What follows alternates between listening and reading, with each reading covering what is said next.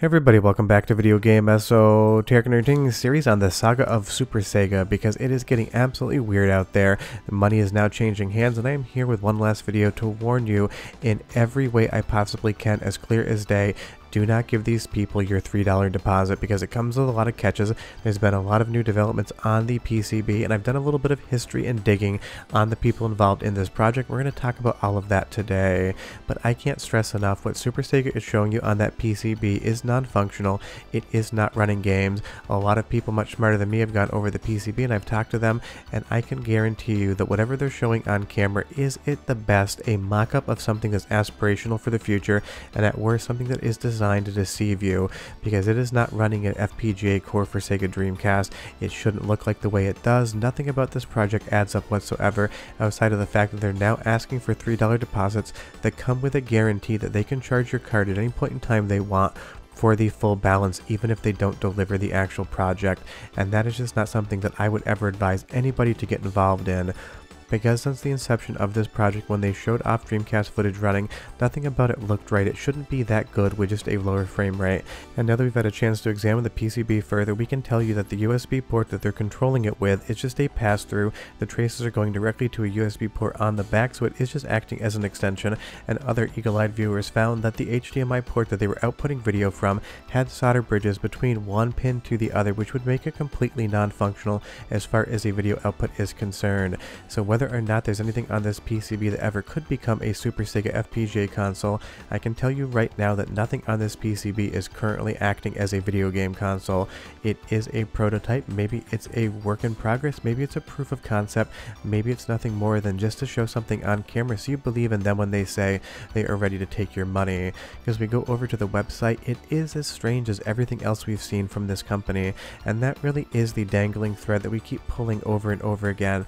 Nothing about this adds up, nothing about it makes sense, but there is some information about some of the participants' previous projects that are going to lead you into understanding exactly what's going on here, or at least as close as we can. And again, there are those traces going from one USB port to the other, so when they're controlling this, quote unquote, you can't see me but I am doing air quotes, it is just a pass-through.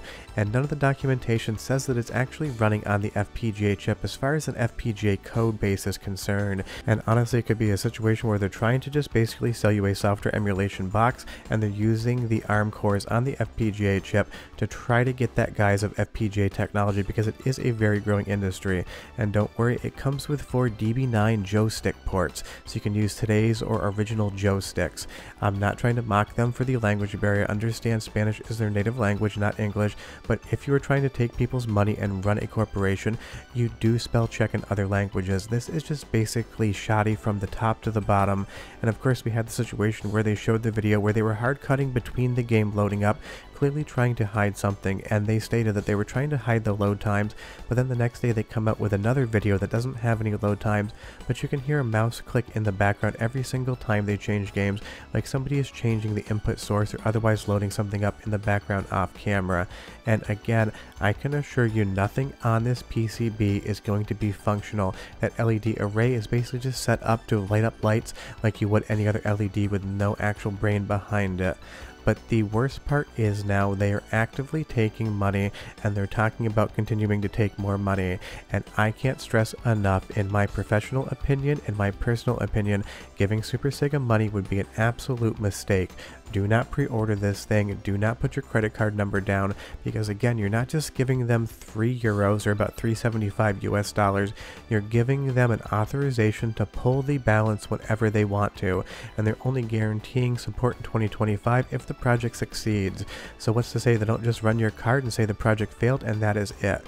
Because you'll see here they only have one offer right now, the €375 pre-order, and it says at the bottom, reserved now by paying €3 and authorize Super Sega to charge you €375 when producing the first batch. So they're going to take money before they produce the first batch to guarantee that first batch out. And if you actually go over to the order page, at this point in time, I am not giving them $3 to find out what happens. It is going to be a waste of my money, I can guarantee it. It says by confirming payment, you will allow Super Sega to charge you for this payment in future payments according to the conditions stipulated. They can take your €375 or the equivalent in your local currency anytime they want. Now on the research side of things, the thing that I can 100% speak to is one of the developers of the Super Sega project previously worked on an 8K camera that basically kind of maybe existed but definitely didn't, and the company went bankrupt. If Super Sega goes bankrupt, that makes you an unsecured creditor, and that means you're in line to try to actually collect the money from them, and I can guarantee you there's going to be no money left. That's just how these things work. And if you're wondering if Sega Martin ever shipped a project, they shipped one. It was a 4K panel, basically to monitor your camera feed off your cinema camera, but it was found out that it was just a Chinese 4K panel in a plastic case. It was rebranded with the Sega Martin logo on it. It was nothing that they developed or engineered. It was just a product that they found in a factory in China, purchased, and then resold for a profit, which is totally fine.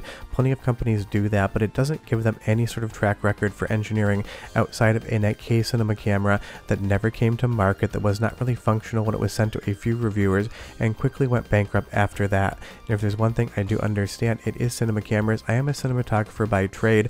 I was one of the beta testers for the first Red camera when it was still owned by Jim from Oakley. I've been working in cinema for 21 years, and trust me, Sega Martin is not a name you've ever heard of before. And I do love that they also have reviews from YouTubers with a star rating behind them. Commenters are apparently rating them on YouTube. Obviously, you know there is no sort of 1 to 5 star situation here, so this just seems to be strange. And honestly, a lot of their preview footage seems to be strange. If I could equate it to anything, it kind of feels like one of those late night Adult Swim infomercials you see that take a known format and basically change it around to make it as weird as possible while also making it seem recognizable, because this is one of the developers of the Super Sega project, and this is a video they uploaded to their channel showing him on TV back in the day. I don't know if that's supposed to make us trust him anymore. I really don't know what in the hell they're trying to do here, but what I do know is they're trying to get you to give them €3 in the guarantee that they can charge your card €375 whenever they feel like it. And based upon the PCB alone, I can promise you this: it doesn't run any games, it is not doing anything. All it is doing is passing through a USB signal from the front to the back, and something else is happening off camera. That is a guaranteed definitive thing that I just can't stress enough. This is not a working prototype.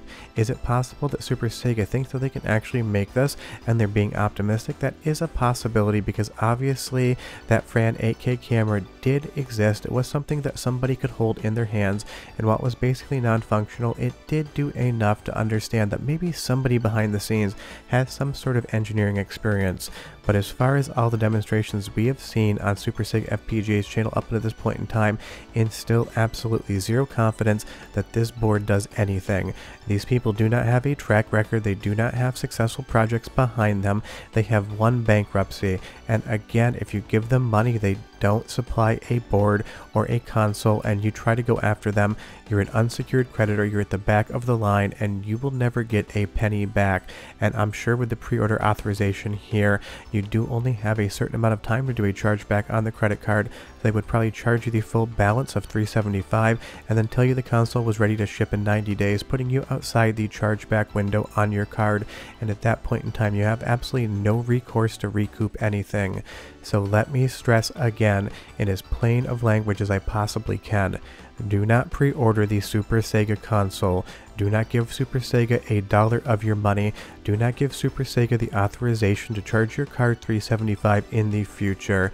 If anything arrives at your doorstep, my guess would be that it's software emulation on an ARM core next to an FPGA chip on that same chiplet, but you never know what you might get.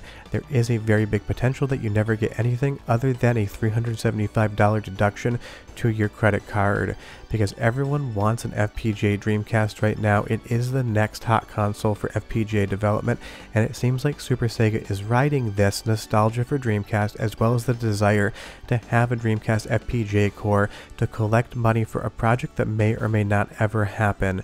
And you know me, you know the channel, I do not like doing negative videos, but when it comes to the point in time in which I think people are going to lose money on something that's not going to be delivered, I have to tell you about that, because I know when you watch these videos you trust my opinions on reviews, you know I'm going to tell you the truth, and nobody should give Super Sega any money. That board does not do anything currently. Multiple people smarter than me have looked at it and agreed.